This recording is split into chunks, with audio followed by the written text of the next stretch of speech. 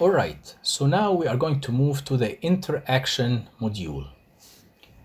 So right now we have 4 different parts: a column, a plate, an end plate, bolts, and a beam. And we need to define how these parts are connected to each other. From the first icon over here, we need to create an interaction. And if you click on create an interaction, you can give it a name and you need to specify like the type, and then this interaction need to be provided with a property.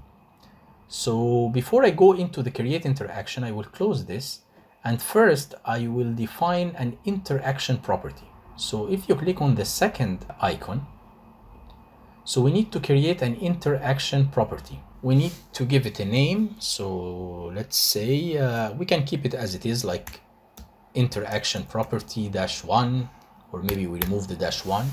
All right, so this is an interaction property. There are different types of interactions that we can choose from.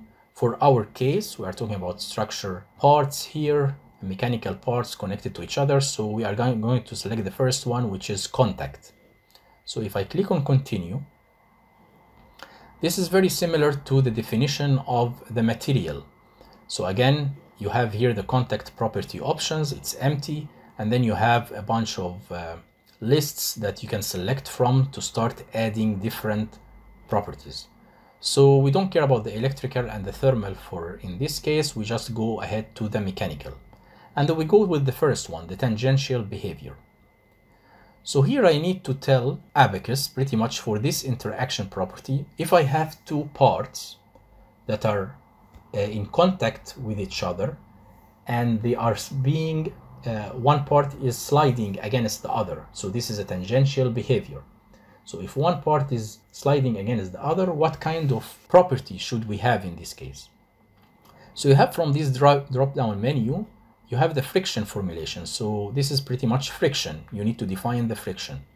So you can choose frictionless, meaning they will just slide against each other, there is no friction. Or you can select other cases. Rough means that no slip will occur once the points are in contact. So once you have 2 surfaces of 2 different parts that get in contact with each other and they are sliding against each other in a tangential behavior, they will not move against each other. It will be rough. Okay, it's like the friction coefficient is infinity pretty much. So this is rough. This is frictionless, if you don't have any friction at all. If you want something in between, you can select penalty. So if you select penalty, then you need to specify pretty much the friction coefficient. All right. In my case, I'm going to use actually a friction coefficient of 0.35 between steel and steel. So I'm going to use that. You can use whatever any friction coefficient that you want. If you want to define something more advanced, you can define things like the slip rate dependency. If this friction coefficient is a function of the contact pressure, then you can modify that. So there are all advanced options. If it's temperature dependent, if this friction coefficient is temperature dependent, then you need to define the different friction coefficients with respect to the different temperatures. You can also define things here with respect to the shear stress limit. So basically there is a friction, but at one point there is nothing. So you can specify these limits. Elastic slip, again, you can provide these values if you want. But in our case, we will stay with the basic. And again, in future videos, we will discuss the more advanced options. There is also the static kinetic exponential decay. And this is what you typically use if you have like some kind of dynamic movement and you want to simulate a static kinetic. If you have a static coefficient of friction and kinetic coefficient of friction, if you are not familiar with those, you can check, like there are other YouTube videos that go through what is the difference between a static friction of coefficient and a kinetic coefficient of friction. But this is again mostly for dynamic problems. Our case is static, so I only care about the penalty, the static friction of coefficient. So that's it. So now I define the tangential behavior. So right now I told ABAQUS as part of the property that any 2 surfaces in a tangential behavior, this is how they are going to interact together. but I haven't said yes how they are going to interact in the normal behavior. So this is the second important thing that we need to define. So I'm going to select from mechanical, normal behavior. And here again, we have different options. So for the pressure over closure, so hard contact means that any two surfaces that are getting in contact with each other in the normal direction, they will have a hard contact, meaning that they will bear against each other and they will not penetrate each other, which basically what we typically experience in the physical world, right? Any two parts, these are steel parts, so if they are in contact with each other, they are not going to penetrate each other, they are just going to bear against each other. So this is what hard contact means. And this is actually what we want in our case. There are other options as well, exponential, linear, and tabular, where you provide some specific values depending on the value of the pressure. But for our case, hard contact, this is what we typically deal with. A constraint enforcement method, you don't need to use that, just use the default, which should be fine and it will not cause any problems. But if you have if you have an advanced model and you have some problems with the normal behavior causing conversions problem, then you can use other solvers to enforce these methods.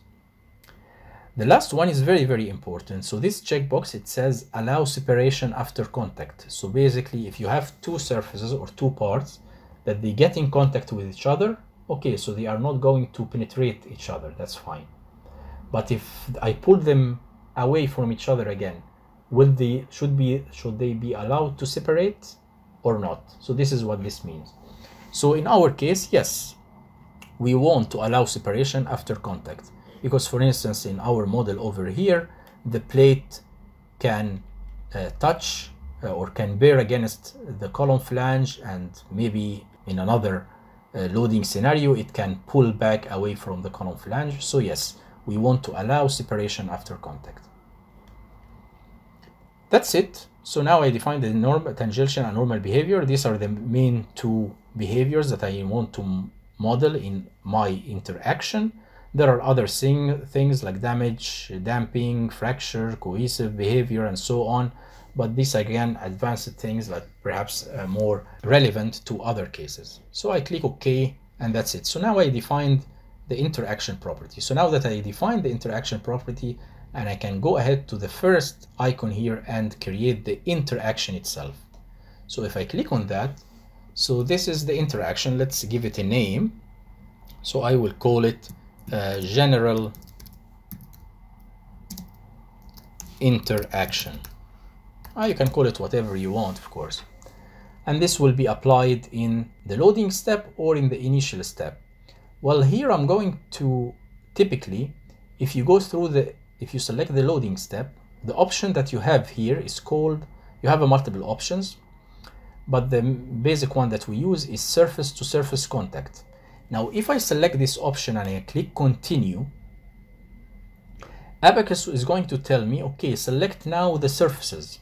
So ABAQUS is expecting me to select a master surface and then on one part, and then I need to select a slave surface. So this would be the other surface on other part. So for instance, I will select the master surface like as this one on the column flange. For instance, of course, I need to select all the flange surface, but let's say I select this and I say done, and then I need to select the slave type. Perhaps I select surface as well, and perhaps I select the surface here, the opposite surface of the end plate.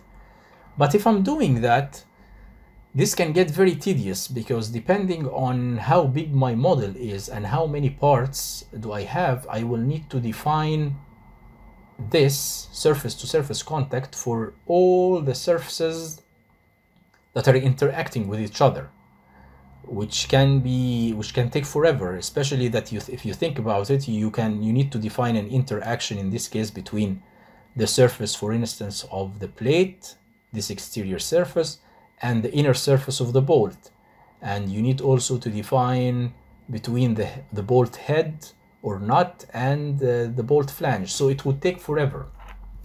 So let's not do that. Let me close this one. So instead, I will go again in the create interaction. Again, I will call it general interaction. And the smart way is to go to the first step, the initial one. So you select the initial, and then you will get an additional option over here, pop up in your dialog. So this one is called general contact. So general contact, this one means that the interaction property that we defined earlier will be applied everywhere in your model. So any parts interacting together, any two surfaces of any two different parts interacting together, the interaction property will be applied. So I don't need to go and pick every interacting surfaces individually. So this means that ABAQUS will just check, and during the analysis, any two parts in touch with each other, the property will be applied. So I'm going to use general contact. So this is the smart way of doing things, of course. And everything here I will leave as it is. So this is all with self. So everything is in contact will apply. You can add, you can exclude specific surfaces if you have some kind of a model where you don't want to apply a specific interaction property to a specific region or a specific surface. So you can exclude those from here, okay, if you have already defined surfaces earlier. And from here I need to select the interaction property, which that's why we did this first. So this is the interaction property that we defined earlier, and I will select it like that. That's it, and I'm not going to do anything differently. And I click OK. So right now, what we defined that any two parts connected to each other or will be in touch with each other, the interaction property that we defined will apply. So this is good, but there is a problem. The problem is this beam. So this beam, if I load this beam, as we would like to do later on, this beam is going to move away, like it will bear against the plate for a second, yes, based on the general interaction that we just defined, but it will going to separate, because we said the interaction property that we defined, we said that after contact, the part can separate, the surfaces can separate from each other, but this doesn't apply here for the beam end, because the beam end is supposed to be tied, it is supposed to be tied to the end plate using welding, right? So this means I need to create a constraint. So I need to create an additional constraint to say that the end of this beam is tied to the end plate, all right? So in order to do that, how we can do that? We do this from this third icon that says create constraint. So if you click on this one, there are different types of constraint that you can define: tie constraint, rigid body constraint, coupling, multi-point constraint, shell to solid, many things, all right? So before I do this, because if I create a constraint over here, typically, let's say, let's call this constraint beam to plate. So this is the beam to plate constraint, and I'm going to use the tie constraint, and then I'm going to say continue. So now ABAQUS is telling me to choose the master surface. So if I click on surface, so the master surface in my case, I'm going to select pretty much what constitutes master and what constitutes slave. Master would be typically the surface that doesn't move as much, the more rigid surface. So in this case, I would choose the surface of the end plate. So I need to select pretty much, I need to click on my shift button and then select all the surface of the end plate. So by the way, you can do this here, or earlier you could have created a set, okay, instead of choosing everything here from your viewport. So right now we are selecting everything in our viewport, but if I have created a set earlier on, okay, I could have accessed over here from this button surfaces, and I could have just selected the surface right away. How to create a set, by the way. So this is if you go to parts. So this is under end plate, because we want to create a set in the under end plate, and you could have created the surface in the beginning. All right. So either way would work. Actually, right now, since I'm selecting this surface anyway, okay, you could click this button over here and say create a surface, and then automatically ABAQUS will create a surface based on your selection. Okay, so this is one way to do it, to select right ahead from the viewport. Okay, so if I do that, I can click done, that's fine. And then for the slave type, again, I'm going to use a surface. And in this case, I'm going to select the edge of the beam end. All right, so I'm selecting here, you see the color, a little bit of magenta color. So now I selected the edge of the beam end, and then I click done. And then I already picked the master surface. I clicked the slave surface. I don't need to modify anything else. Everything should remain the same. I will just say OK. So basically all the degrees of freedom between this surface and this surface will be tied together. Okay, so translational and rotational degrees of freedom. So I say OK, that's it. So you get this pretty much what you see here, this like annotation or like visualization that ABAQUS generates to simplify that to represent that you have here a tie constraint. So the best way to do it, again, you shouldn't select things from the viewport. You should create these cells beforehand, all right, and then select the cells automatically from the predefined surfaces. So this is something that we can do. Actually, we can go through this right now. So if I go to part, let's just see how can we do that. If I go, for instance, to the end plate, so under end plate surfaces, so you can double click on surfaces, and then you can give it a name. So I can call it plate face or welded face, and click continue. And then I can select all these, and actually I don't need to select the edge one, I just need to select the interior ones that are in contact with the beam. Okay, and I can click done. That's it. So I defined the surface over here. So if I click on it, it's highlighted in the viewport. In the same time, I can go to the beam. So this is my beam, and then I can under beam, let's create a set, a surface as well, and let's call it the surf beam welded end. Continue, and then let's select the regions, the edge of the beam. So this is the appropriate way of doing things in order not to make mistakes from in the viewport when you are selecting things in the viewport where you have like multiple parts. And I click done. And then if I go back actually to the interaction, if I go to the constraint manager, if I edit, I can edit this selection, and then I can modify here the region for the master surface.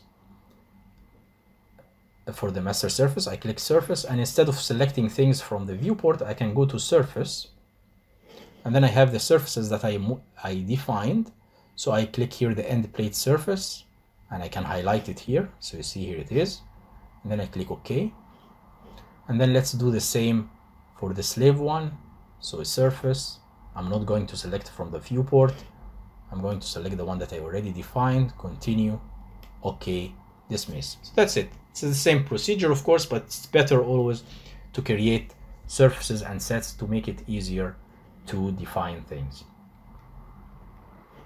All right, so this concludes our interaction. So now we define the interaction, so everything is connected together. So in the next video, we are going to define the loads. So we are going to define the loads.